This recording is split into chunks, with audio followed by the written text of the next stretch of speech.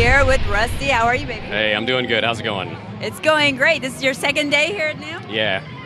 You've been at the Dean booth, which was the rockin'. Yeah, been at the Dean booth, been at Protones, played last night at the Wim Bash, and just busier than hell.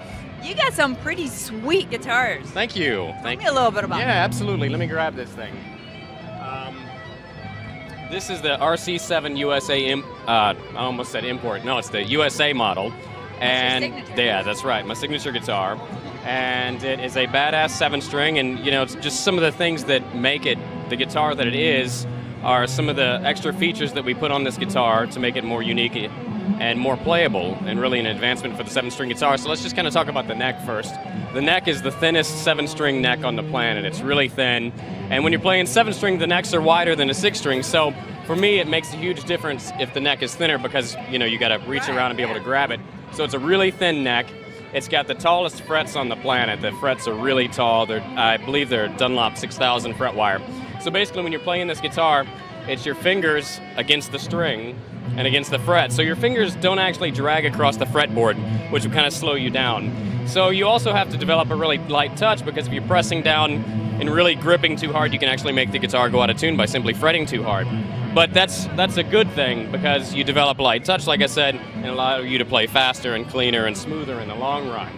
So that's it looks very different. Yeah, it's really flat. And also we sunk the neck lower into the body so that we could keep the tremolo more flush with the body. Also, if you look this way, the tremolo sets flat in the body. It's not sticking up. Most tremolos stick up, you know, the side of it.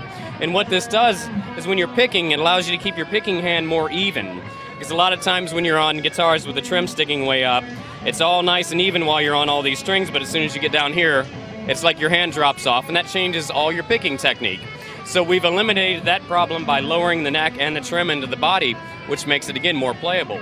The other thing is it comes with low profile tuners, because for me, if I play on a regular tremolo, the fine tuners stick way up here. And again, that's where my hand is when I'm picking.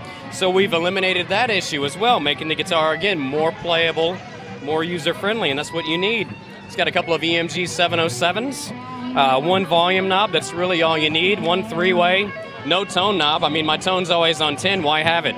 It's just one less thing you got to worry about when you're on stage. You know, is the tone up, is it down? It's really, literally built for you in Shredders, built, right? Streamlined performance, eliminate any distractions. And I've heard this guitar has done really, really well with Dean. They can't make them fast enough, so that's awesome. Now, another really key feature is the cutaway of this guitar. The cutaway goes past the 24th fret, so when you slide up here to play the guitar, you're not hitting the body. All other guitars you hit. Also, that's why this pickup is on an angle, because the cutaway is so deep. If you were to straighten out the pickup, it would be poking out, right? And it also looks cool, and it sounds good, too. Now, also, the cutaway is wider this way, so that when you're doing big stretches, you're not hitting.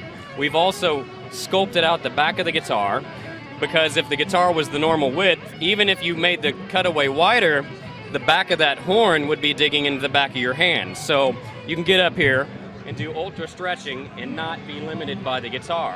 And it's all smooth and sculpted in. We actually brought the neck joint back further too, so you can get your thumb up higher. So you can really access all the frets and play the whole guitar without being limited by the body.